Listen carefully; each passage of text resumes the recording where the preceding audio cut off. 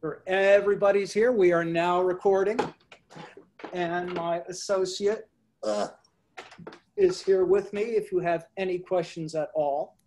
She will help as well, the celebrity spokesmodel of the photojournalism class. But what we're doing this week is, this is going to be a fairly easy week, or well, at least the workload should be light. All we'll do is review for the test today. There's no, for the synchronous class, no class meeting on Thursday. Enjoy the long weekend. The test is there. Use the time to take the test. Use the class time to take the test. Nothing new. It is, a 3-day weekend, the only 3-day weekend we're going to have until November, no fall break. So enjoy it.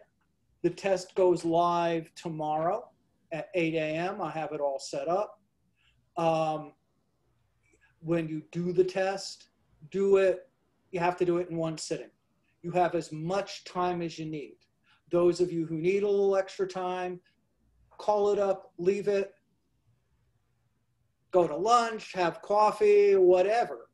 But, just don't shut it down. And when you're done, you're done.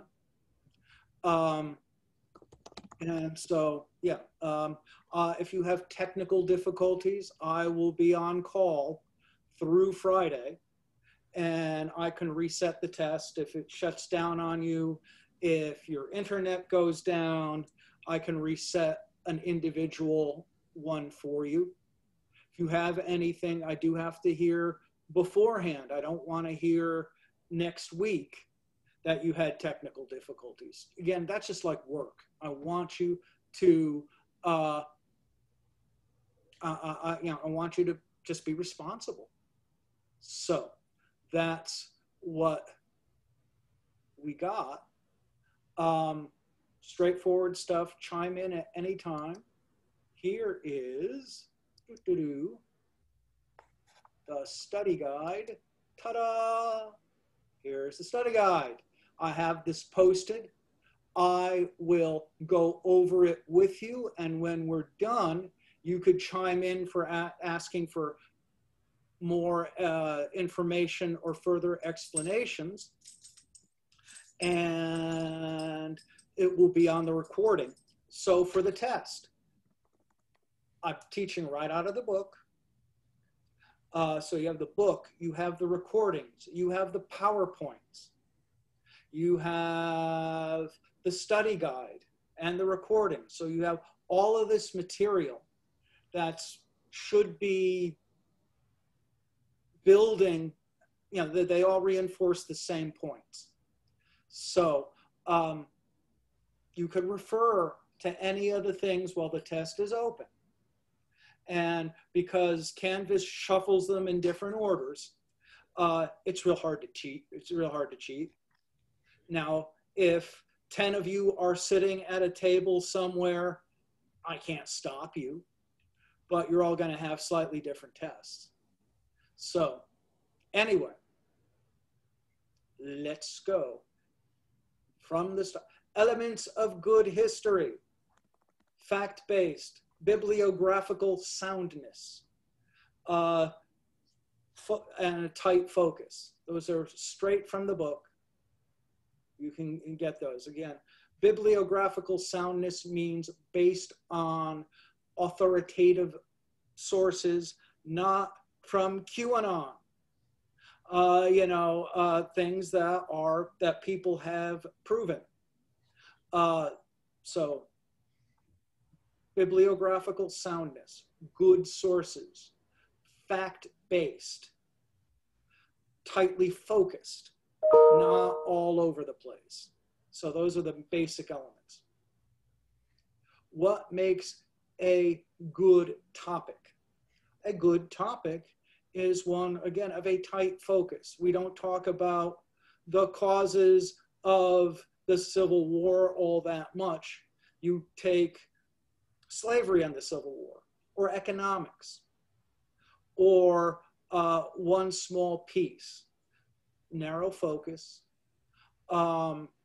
something that people are interested in, and something that you could shed light on, something that your insights can provide something.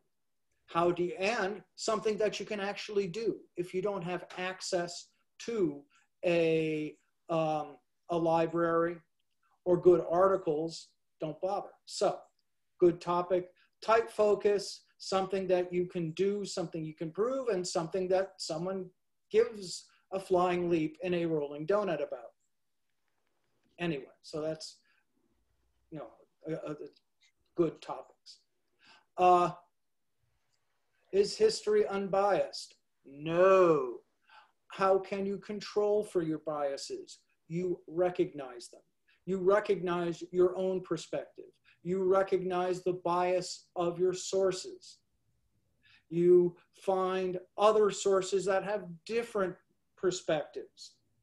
These are all things that you can do to, if not eliminate bias, control it and minimize it and work with it. Again, admit your own biases, admit the biases of your sources, where they come from, find different perspectives, have people saying different things, which is why I really enjoy the Bedford Forest assignment, because many of you do have different perspectives, and I'm learning all the time. So, I mean, it's interesting for me. Is 4 supposed to be 3? What? 4 is supposed to be 3, yeah. I think I eliminated 1 because I cut off some, I took off 3 because it's not on this test. I keep tweaking it every year.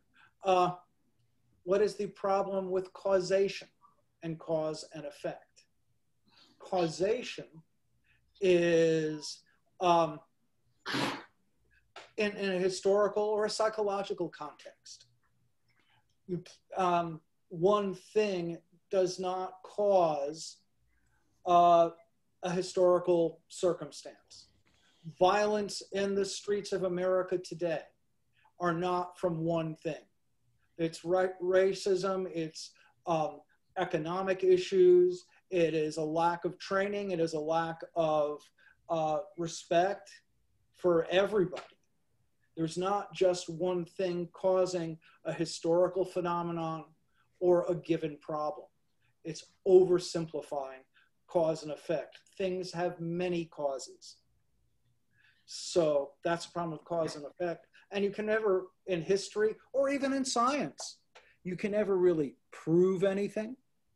You can show relationships, and that, we're like I said, I used from the book, Why We Speak English as the International Language of Commerce, because the English had more money and they were more aggressive and they were better at communication. Those are many things, but there's not one reason why we're speaking English as a world language. So, and you can't prove it. It's all ideas. So that's the problem with cause and effect. Can't prove it, and there are multiple causes for almost every effect. 3 primary reasons history needs to be revisited. We first, well, look at the Confederate flag. Our perspectives change. History moves on. What we think in 2020 is not the same as what we thought in 1980. We have new information all the time. We're discovering things. We have new information. We have new methods, new technologies. So new information, 3 things: information, new technologies, and new perspectives. Those are the 3 things that change history. Again, technology, perspective, and information. Those are the 3 things that makes us have to keep revisiting history. Okay, the basic schools. Nationalist schools look at a given nation and focus on, again, American history or Chinese history or Russian history. The nationalist school looks at a country, and usually that country looks superior in that viewpoint. Progressive school looks at conflict in order to move forward. Say, yes, America is the greatest country on the planet, except if you're a Native American. You know, you look at conflict and different perspectives. That's a progressive school. Developmental school doesn't care about any of that. That's looking at technology. Your textbook, Kovarik, is a developmental book. It looks at the printing press. It looks at the telegraph. Doesn't look too much at the personalities. I add to that. So, I mean, but anyway, developmental school looks at technology. Consensus school tries to find, it's the opposite of progressive school, tries to find common ground in the different viewpoints. I try to do that. Gender and minority schools look at the experiences of, again, people of different genders, minorities, you know, Latinx, African American, LGBT, women, white males. You know, so all of that can be, you look at those experiences.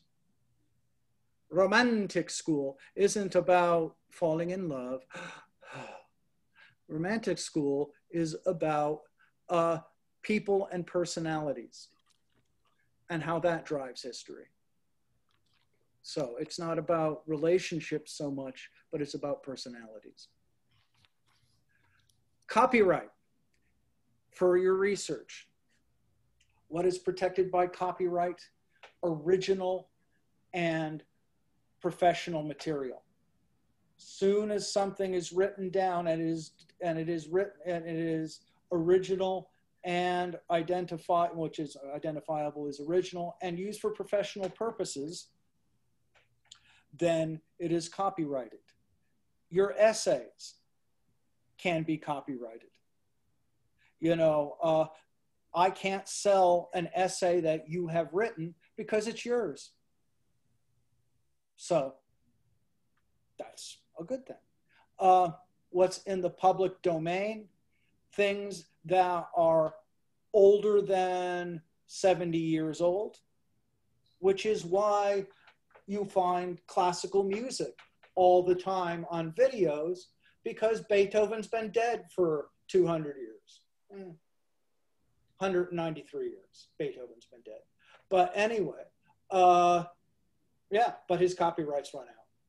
So when copyrights have expired, things that you cannot see are original. You know, if it's something that anybody could do, then it's not original. So copyright run out, somebody puts it in the public domain, like George Romero put in Night of the Living Dead. That's one of the reasons why there's so many zombie movies, because George Romero put Night of the Living Dead in the public domain. He said, go ahead, copy it all you want. Facts. Facts are public. Nobody owns the facts. Now, if somebody writes a conservative piece based on the facts, that is their original idea. And if somebody has a liberal piece based on the facts, that's their ideas. Perspectives and opinions can be copyrighted, but no one owns the facts. Major exception, copyright protection, educational material.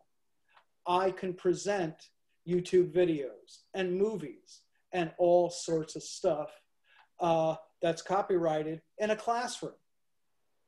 But I can't sell stuff for a profit.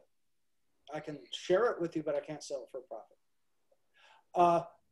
Historical narratives. Strengths of a historical narrative is it tells a story And people relate to stories. People understand things if you give them a narrative, if you give them a story. But going back to number 4 there, a narrative is biased. You're putting somebody's story. You're making somebody a good guy and somebody else a bad guy.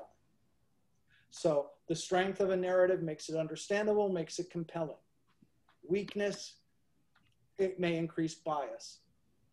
But it's just, but if you just give them just the facts, no one cares. It's not compelling. And just the facts, and this is the problem with news, just the facts does not necessarily increase understanding. Perspective does. So it's a constant balancing act between fact and narrative, whether or not it's history or journalism.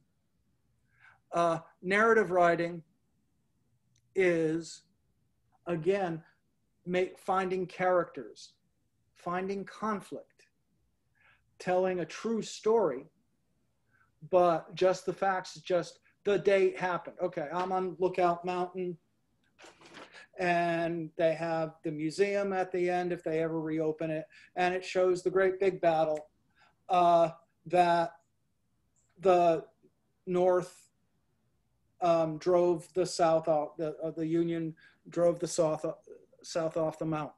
That's the facts in November of 1863. There you go. The perspective, down at the bottom of the hill, General Grant said it didn't matter. The next day, Missionary Ridge, where they cleared out the Confederates, that's the one that mattered. We have the beautiful battle above the clouds here, and it's a nice narrative, a nice story of Hooker and Bragg and everybody, and the house that got all shot up. But ultimately, and that's, again, the truth is we had a battle here. The facts are we had a battle where I live, and I find bullets every now and then. We had a battle here. The Union chased the Confederates off the mountain. That's the facts. The narrative is, did it make much difference? Probably not. But that's where the story comes in. What are the advantages of peer-reviewed journals and articles? You have people reviewing the facts and perspectives to find problems. So you know it is authoritative and that it's good material that has been reviewed. Does that make it unbiased? No, because all the professors who look at these things, they have their biases too. But it's been checked out, it's been fact-checked. So it has been fact-checked and thorough, and it's as reliable as you can get. Disadvantages, a lot of these peer-reviewed journals are boring. They're very poorly written. They're sometimes hard to get. They may be copyrighted. They may be expensive. They may be hard to get, and they're poorly written, hard to find. So you've got to dig through them to get good information. So the advantage is it's good and solid. The bad news is they're boring. Why should you engage in research? Which is why, you know what? When we went online, it was recommended that I trash the essays and just give some Q&As on different topics. I ain't going to do it. I want you to do some research. Why?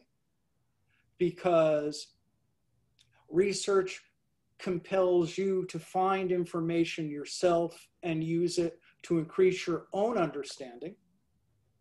It looks good on your resume. Research is what you will be doing in business. If you're in finance, if you are in sales, you are going to research information on your products, on your companies. So research is a good skill. Secondly, again, looks good on the resume, good skill. It's good for grad school. This is what if those of you who want a master's degree or an MBA or a PhD, guess what? It's all about research. So it's a good skill, looks good on the resume and careers, helps your personal development and gets you into grad school. So that's why we do research. Okay, repeats. I'm happy to repeat for those of you who want to do it while you're here. Can I get 8 and 9? For which one? 8 and 9. 8 and 9, okay. Progressive school looks at conflict, looks at the work of outsiders, the experience of outsiders. It's really largely an answer to a nationalist school. 9, developmental schools technology. They don't care about people or politics. They look at the technology and what difference the internet made or the cell phone made. That's developmental school. Can you do 7?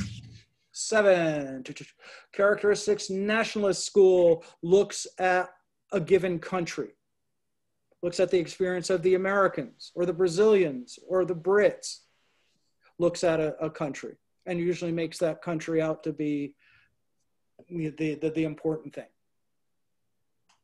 Can I get 1 and 5? Which one? 9? So I just 1 said, and 5.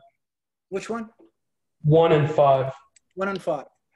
Elements of good history, tight focus, something that you could elucidate and, a tight, narrow focus, something that you can actually, that you could illustrate that's original, not repeat back the same old crap. Something, again, tight focus, original, and doable, that you have access to the information. Those are the important things. And what 1 and 5 did you say? Cause and effect. Historical phenomenon have multiple causes, and psychological stuff. Multiple causes, and you can never really prove that one thing, like violence in the media. Does violence in the media make us more violent? It may have some influence. There are relations, but you don't watch Grand Theft Auto games and go out and drive your car off a bridge. It's not that simple. So psychological and historical things have multiple causes, and you can never really prove the effects. What's 14? 14, copyright educational material. And I can show movies in class, but I can't put them on my YouTube. What's protected by copyright: original and professional material, public domain, fact, things put in the public domain, and old stuff. What was 16? 16, narrative writing gives you perspective and character and understanding. The disadvantage, it isn't just the facts. It gives you some opinion and perspective, but when you put in perspective, you're putting in bias.